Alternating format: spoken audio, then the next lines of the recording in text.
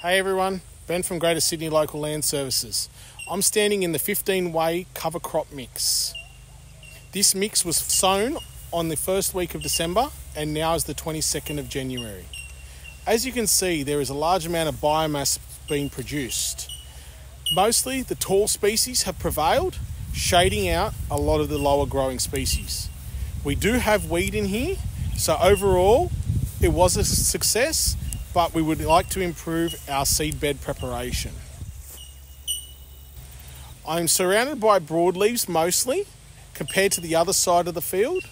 I believe because the amount of shade that we get on this side. The other side is full sun all day, whereas over here the morning is shady. The buckwheat, the hemp and the sunflower are more common, whereas on the other side the sorghums, millets and sudan grasses are more common. We're going to graze it and see how the regrowth appears. Also, how the weeds may perform with the increased sunlight through the grazing. Overall, we see it's a success and hope to catch up with you guys soon. Have a good one.